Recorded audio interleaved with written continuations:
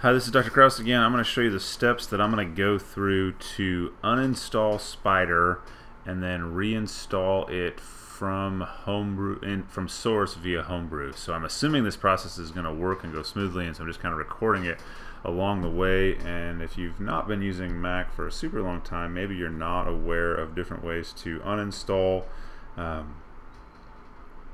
applications, and sometimes you're supposed to be able to right click and there should be an uninstall option. I don't see that with Spyder, so I'm just going to go to the applications folder. I'm going to find Spyder, and I'm going to, it's 900 megabytes, yikers. I'm going to drag that thing to the trash, and then I'm going to say empty trash,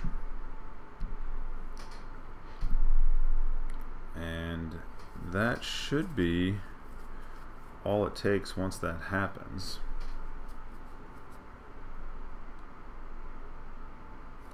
And I'm going to verify, I should have done this on a video, but I'm going to look at my storage and see how much space I have free, and that's gone up significantly. So it was 20 something, 26, 27. That's kind of weird. It shouldn't have been that much, but okay. I see an increase in my free storage, and if I do a four-finger pinch and try to find Spyder, it's not there. I think Spyder has been successfully removed, and I no longer see it in my applications folder alphabetically where it should be. So I'm going to call that good. I'll now move on to the next steps of homebrew stuff. Okay, so I have the Spyder removed that was installed via my DMG file, and the next step is going to be to do everything with homebrew and download the source and all of that. On this page that said installing or running directly from source, which is, so I went to the pythonhosted.org/Spyder, takes me here, and there's an installing or running directly from source, and it tells you a little bit about the requirements. The main one is pyqt4, so go over to a terminal and type brew install pyqt, pyqt, and that may take a while on your computer if you don't already have it installed. I don't know how long it takes because I already have it installed apparently from something I've done in the past.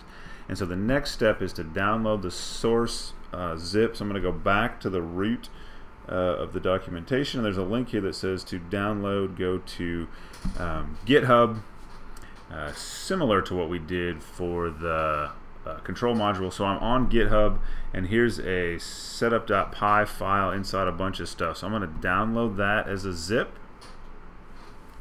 and save that in my downloads, and double click on it to unzip it, and then when it unzips,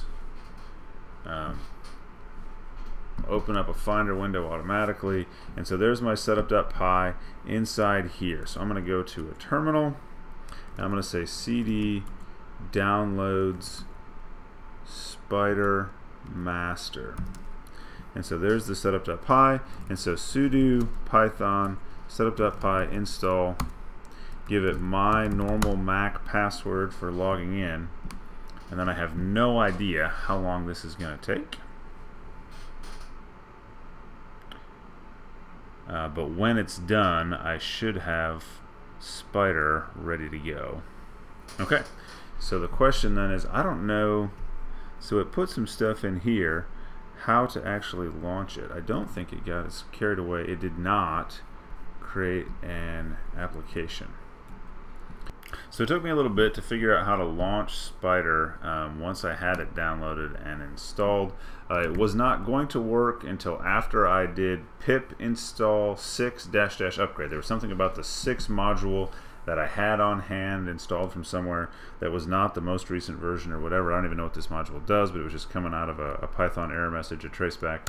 And so I run that command, and it's actually telling me I should upgrade pip itself. I've already got the latest version. You would not have the latest version. So run that command, and then so the key to finally being able to launch Spyder, and for now I can only launch it from a command terminal, I'm going to try to fix that shortly, is that it creates a script called Spyder in user local bin. So this will work when it's done, and you'll know that it works if you can say which Spyder, and you see user local bin Spyder. Now if you don't see that, if it comes back with a blank line, that must be that user local bin is not on your path, and one way to verify that would be to echo path and it looks like I had to specifically add user local bin to my path. That is done in your dot profile file in exactly the same way that you have a Python path. Whoops, I got to spell Emacs correctly.